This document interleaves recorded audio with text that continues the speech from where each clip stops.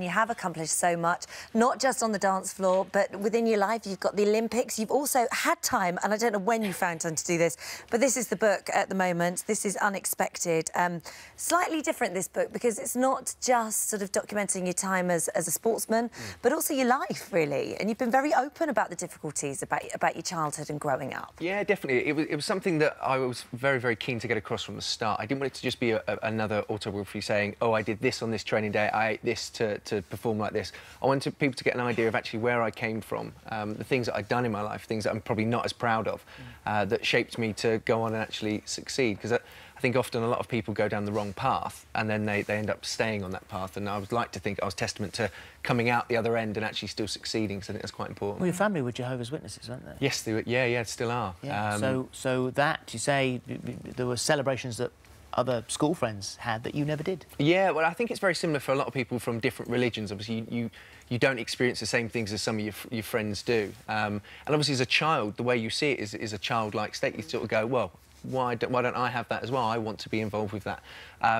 But the overriding thing for me, coming from a religious background, was that I learnt so much, and I think what helped me actually overall have a good conscience. I think. But you did rebel, though. I did. Well, that's the thing, and that's what when I was talking about in the book as well. There's always this sense within me that I was thinking, what I'm doing is wrong, and it's very naughty, and I'd hate to upset my parents.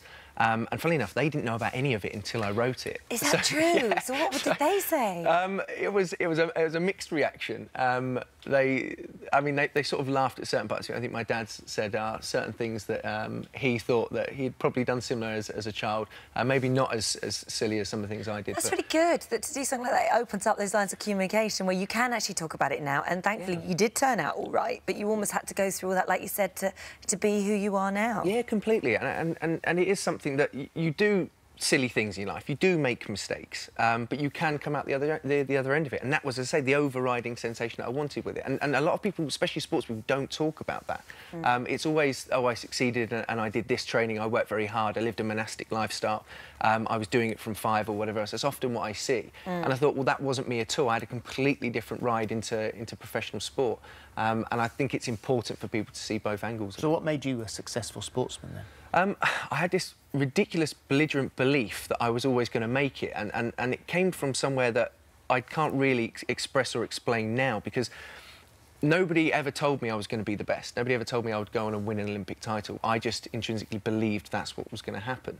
I didn't exactly have the upbringing that would say that you would go on to be a champion. I didn't have everything when we were growing up. It was difficult at times, but I just always believed it. So for me, I tried everything in order to find what worked. So do you have that intrinsic belief that you are going to be holding the glitter ball aloft? Have you got that?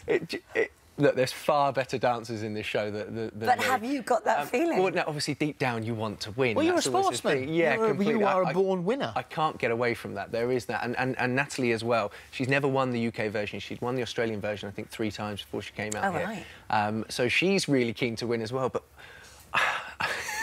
you look at the likes of Danny, Louise and Ulrey, for example. They're exceptional dancers. Yeah. I'm nowhere near as good as them. Well, you topped the scoreboard. Week 1, you flew out, and then afterwards there was that you were going to have a meltdown. Yeah, no. And what was that all about? I think it must have been a slow press day, because it was really funny reading it. I think the extent of the meltdown that was reported was that after we'd had our scores, we did our little post-interviews, me and Nat went and stood outside for a little bit and had a bit of a chat. She was quite upset, obviously, after it. I was upset that she's upset.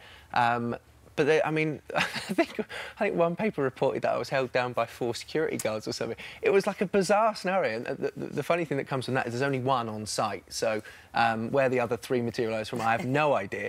But yeah, look, you obviously get very into it and you are disappointed when things go wrong. But it's a show at the end of the day as well. And for me, I'm a long jumper. I'm not a dancer. I'm never going to be a dancer. You do it very well. I think you're very good. It's interesting because you know there's the talk of the Strictly curse, and you know you've got a beautiful dance partner, and you've got Susie, you know, sort of at home coming to support you. And then you think, oh, you know, it's a difficult dynamic. But no, that's not the place to look. It's you and Rinder we should be looking at. I know, it's really, really strange. We hit it off from the first day that we spoke in Roehampton when we had our group rehearsals. This is a few weeks before it goes live. And ever since, we talk every day now. I've probably talked to him more than I talk to anybody else. It's really interesting. But we came from a very similar background from a point of view of the dancing. Now, we both had no dance experience at all. We get to experience it together in that way. and I often bounce off of him for all manner of things. He's one of the most intelligent people I've ever met. But we do spend an awful lot of time together now, especially at the studio as well. Well, Susie, I'm assuming, I mean, is you all go out for a foursome, her partner, and yes. you and your dance partners, you know, you're all out together, and yeah, absolutely, everyone gets on well. Yeah, I mean, the thing with the Strictly Curse, I mean, look, if somebody's come into the show looking for that side of it, then it's going to happen.